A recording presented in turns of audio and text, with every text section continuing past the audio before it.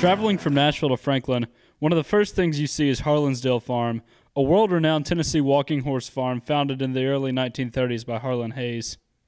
Harlan Hayes was known to be a good farmer and a good judge of livestock. So my grandfather drove up to Gamelia, Kentucky, and told him about his dream to start this farm, and persuaded him to come back to Franklin. And he and his family, he was just 25 years old. He and his wife and his little girl, they moved into what's called the Hayes house, which was the old Lilly farmer house that was built back turn of the century. It's beautiful. A farm of this size could not be run by just one family. In the beginning, it took many families to start the farm.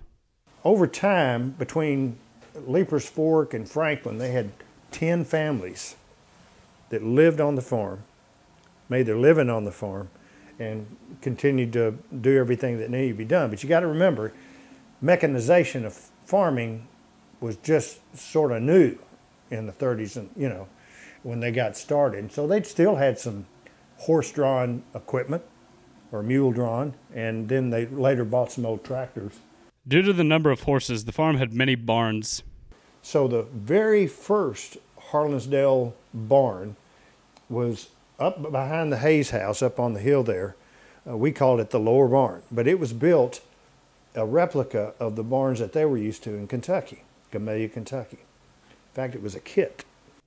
One of the most famous Tennessee walking horses ever to come from those barns was Midnight Sun. Well, Midnight Sun was very gentle, very smart. Anybody could ride him. And so in 1945, they showed him at the celebration again and won it. But not only did they win that, they won the stallion class, they won the amateur class, they won the get a sire. They won so many different classes. Every night he was shown, he won a show, won a big major class, but won the championship. So he became the talk of everything. He kind of set the tone, and they began a breeding program, and people came from everywhere to breed to him. In 1946, he won everything again. And then in 1947, his breeding career kind of really hurt his training career, but he didn't win, but they retired him after that. But in a 50-year span of the celebration, only 4 years was there ever a horse that won the celebration that wasn't traced back to Midnight Sun. Midnight Sun became so famous that people from all over the world came to see him. There was a time when celebrities, all kinds of people would come down to the farm. We had Marie Von Trapp, we've had Sunset Carson. I mean, we've had all kinds of people that would come just to have their pictures made with Midnight Sun. After his competition days, Midnight Sun became a child favorite, but towards the end of his life, he began to get frustrated with the attention. He had a trick, too, that when people would come to see Midnight Sun, and he was the gentlest thing. I remember going in his stall and walking all around him. He wouldn't bother you a bit. He was the sweetest, gentlest, kindest big stallion you ever saw. But Red and he had a thing worked out. When he saw that Sun was kind of getting tired, he would kind of say something to him. He said, "Now don't you bite that boy." And Sun would raise his head real high and chomp his chops together and slobber a little bit onto the child, and they would go away. So, but they had their signals worked out that they would do these sort of things. In the late 2010s, the walking horse industry began to slow down, but Harlinsdale had one more great horse. The last great horse we had was Rowdy Rev, and he's now standing at MTSU and doing well. And we took him over there. We dispersed of the horses at that time, but this horse here is buried down at Harlinsdale, and that's Jen's Major General. And he was a distant offspring of the Midnight Sun lineage. When the horses left Harlinsdale in the 2000s, the next plan was to let the public enjoy the farm. A man named Clint Callicott, who's I think deceased now, who was a state senator. Some of the mayor at that time, right? I think it was Anderson, who still is the county mayor now, came to them, and also the Tennessee Land Trust, and worked out a deal where we could sell the farm. It was sold as an estate appraisal, which is less than you would if you're going to put houses on it, okay? And they put it in a land trust.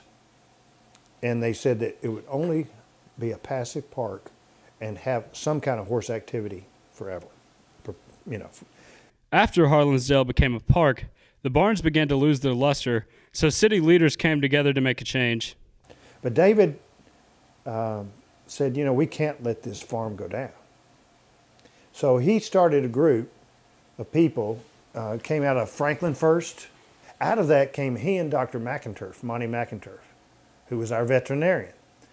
They wanted to preserve the old barn and keep it alive. And so they formed a group called Friends of Franklin Park. Friends of Franklin Parks holds an annual fundraising event to preserve the original buildings on the farm. And so from there, they began to raise funds called Raise the Roof every year, where they raise money to restore the old barn. One of the newer additions to the park is a polo arena. Then after that, they got Tractor Supply to put an arena behind the place, you know, behind the farm, big barn there on the other side of the interurban trolley line. And so we got an arena there, and now they incorporated the city park system into that, and they have all kinds of events there now. I mean, they got the landing place for the kayaks, to the walks around it, to dog park. One of the oldest buildings on the farm is the Hayes House, which is in need of the most care. I serve on that board to raise money for the Hayes House. That is a Victorian home that has more history than Harlinsdale Farm. It goes back to the turn of the century. And we're raising money to restore that old house, which was Harlan Hayes' home, and then after that it was my mother had an art studio in there. The biggest event the farm holds today is the internationally known Pilgrimage Festival. And then, of course, I got the Pilgrimage, which has become nationwide known, nationally known. You know, bigger than that. I met some people from England that came to the Pilgrimage last year. Harlinsdale Farm is open from dawn till dusk every day. Tucker Harlan, WBHS 9 News.